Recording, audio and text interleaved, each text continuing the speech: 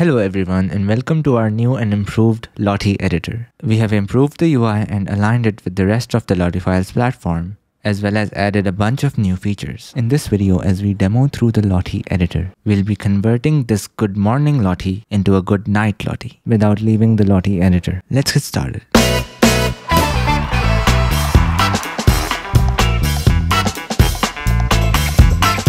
You can access the Lottie Editor from your LottieFiles platform, Lottie Public Library, as well as IconScout.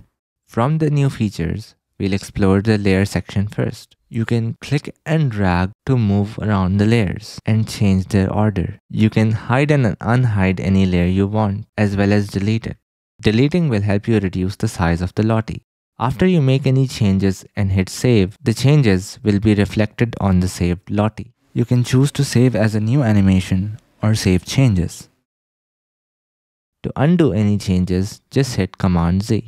So we want to change this good morning Lottie to a good night Lottie. So the first thing we'll do is we'll change this text. To change the text layer, click on the text layer and edit the text. Once you're done, hit Update Text. Now we'll move forward with changing the colors of this animation. The first thing we'll do is we'll change the color of this face. So as you can see on the right bar, we have unique colors and we have all colors.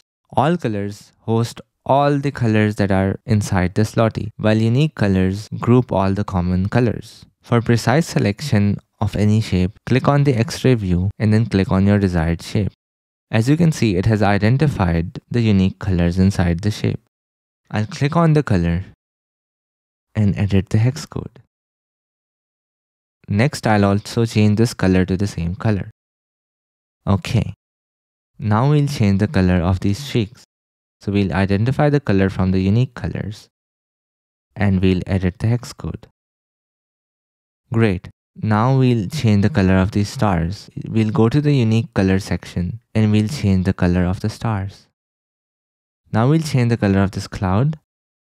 We'll click on it and we'll change the hex code. And we'll do the same for the rest of the clouds. Now we'll change the color of the sky. As you can see, the sky is made up of a gradient. So once we click on the sky layer, we can see all the unique colors inside the gradient. We'll manipulate them one by one, starting with the dark color and then the next one. We'll adjust the colors to make the gradient smoother. Another awesome feature of the Lottie Editor is that you can change an image on a Lottie. So we'll change this PNG of a sun to a PNG of a moon. We'll hover over the image and click Replace Image. We'll identify our asset and click Open. This will instantly replace the asset. As you can see, we have edited all the colors. Let's play the animation.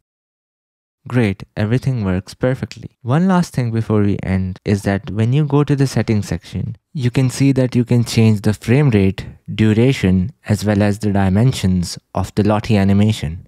So there you have it. We made all these changes to the Lottie without exiting the Lottie Editor. We did not have to open After Effects or any sort of animation software. All the changes were done in the editor. So this was an overview of the new and improved features in the Lottie Editor. Thanks for watching.